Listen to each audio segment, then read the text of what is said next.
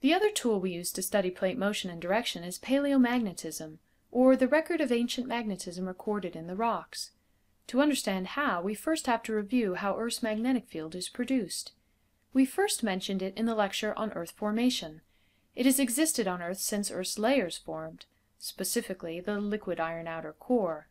What do you remember that layer is doing? It's hot and liquid, so it convects.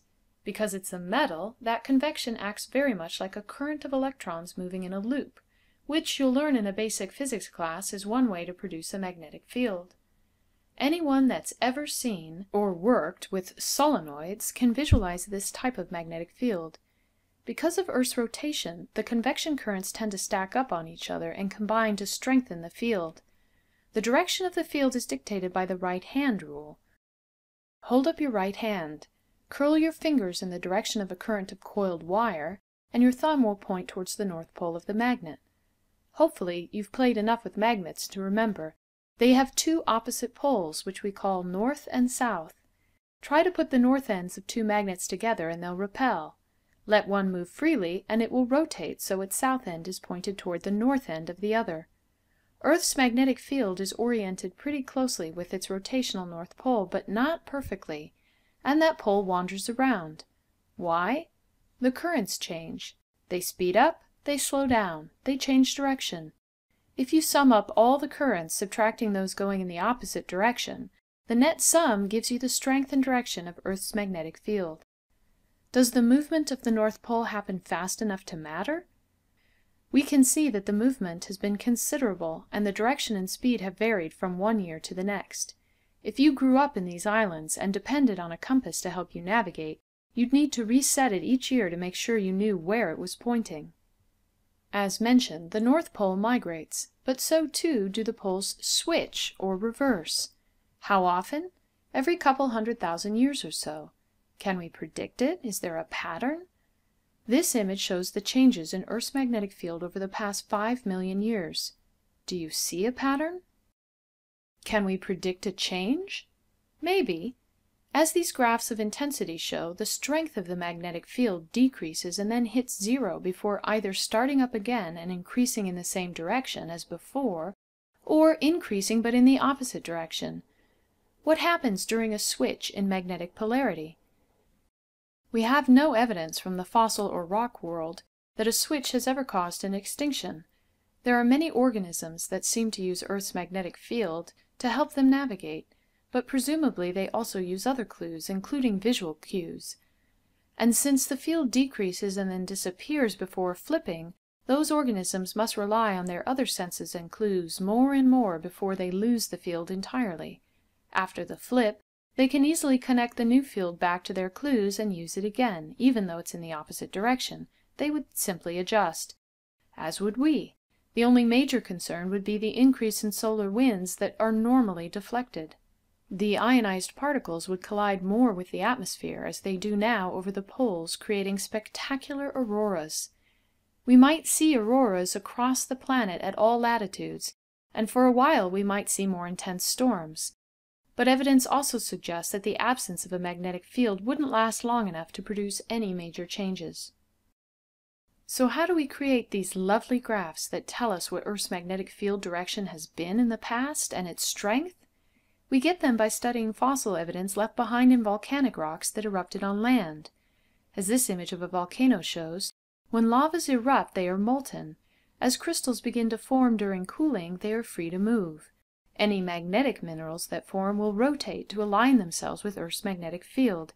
And there's one magnetic mineral that is found in all volcanic rocks. It is called, strangely enough, magnetite. So we can go to the piles of lavas that make up volcanoes and, starting at the oldest on the bottom, take samples, date them so we know how old they are, and then measure the direction of their magnetite crystals to see what direction the magnetic field was when they formed. We call that ancient or fossil evidence of Earth's past magnetic field paleomagnetism. This paleomagnetic record becomes a powerful tool for studying plate tectonics when we apply it to seafloor spreading. During World War II in the Pacific Ocean, Oceanographers conscripted into the Navy were combining wartime activities with science and gathering data on seafloor magnetic anomalies. A sensitive magnet towed behind the boat as it crisscrossed the oceans multiple times was able to pick up the magnetism of the pillow basalts under the sediments at the bottom of the ocean. Where the magnet picked up positive anomalies, they registered magnetic fields that were aligned with the present magnetic field, which we call normal polarity, and thus boosted that field, making it stronger. Where the magnet picked up negative anomalies, the pillow basalt magnetites were aligned in the opposite direction, reversed polarity, and were subtracting from the strength of the current field. By recording these data multiple times as they crossed the mid-ocean ridges, they were able to develop maps such as these, which not only show the dramatic mirror symmetry of seafloor spreading, confirming this essential spreading process, but also can be used to measure spreading speed and direction, as we did with hotspots. How? We have to first find the center of symmetry. This is the center of the ridge. Now we start at the center, where we know the rocks to be the youngest, newest rocks, and as we move outwards from the center, we can correlate each anomaly boundary with the known dates for when Earth's magnetic field has switched. For example, in this image we see that the most recent flip happened about 700,000 years ago. Before that, there was one 900,000 years ago, and another 1.2 million years ago. So, back to our anomalies, we can say that rocks along this line must be 700,000 years old, and this one 900,000 years old, and this one 1.2 million years old, and so on. In fact, we can continue this all the way out to the edges of the oceans, and ultimately create an image like this one that shows the age of every rock on the bottom of the sea floor, even though only 1% of the ocean floor has ever actually been sampled. What an incredibly powerful tool for making indirect measurements and gathering extremely useful information in a most economical way. So, back to measuring speed and direction. Let's use this normal polarity reading that represents 7-million-year-old rock. Where was this rock when it formed? Here at the spreading center. So what's the direction of plate motion? Away. And how fast on average has it been spreading?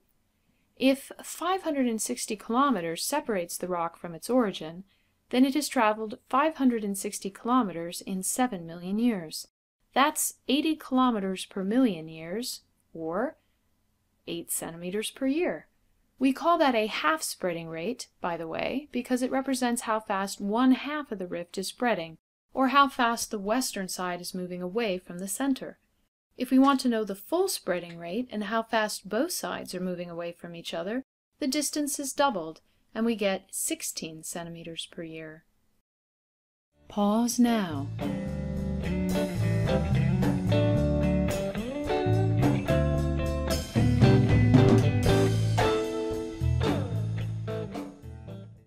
For more information and more detail, continue on to the next video in this series.